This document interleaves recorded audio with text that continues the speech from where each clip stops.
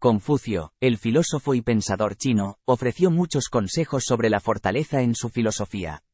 Aquí hay 5 consejos de Confucio para desarrollar la fortaleza personal y moral. Cultivar la virtud interior. Confucio creía que la verdadera fortaleza radica en cultivar virtudes como la rectitud, la compasión, la honestidad y la sinceridad. Practicar estas cualidades internamente te fortalecerá en momentos de adversidad y te ayudará a mantener tu integridad en cualquier situación. Buscar el autocontrol. Confucio enfatizó la importancia de controlar las emociones y los impulsos. Practicar el autocontrol te permite enfrentar desafíos con calma y claridad mental, evitando reacciones impulsivas que puedan debilitarte en situaciones difíciles. Aprender de la adversidad. Confucio creía que enfrentar dificultades y superar obstáculos era esencial para el crecimiento personal y la fortaleza. Aprender de las adversidades te ayuda a desarrollar resiliencia y te permite enfrentar futuros desafíos con mayor determinación.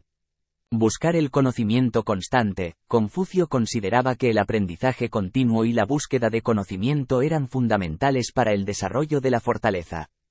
Creía que al expandir tu mente y tu comprensión del mundo, estarías mejor preparado para tomar decisiones informadas y enfrentar situaciones complejas con sabiduría.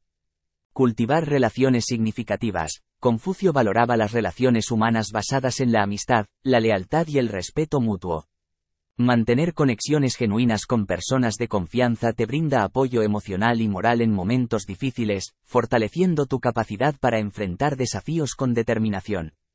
Es importante recordar que las enseñanzas de Confucio son profundas y ricas en sabiduría, y aplicar estos consejos en tu vida requiere tiempo, reflexión y esfuerzo constante.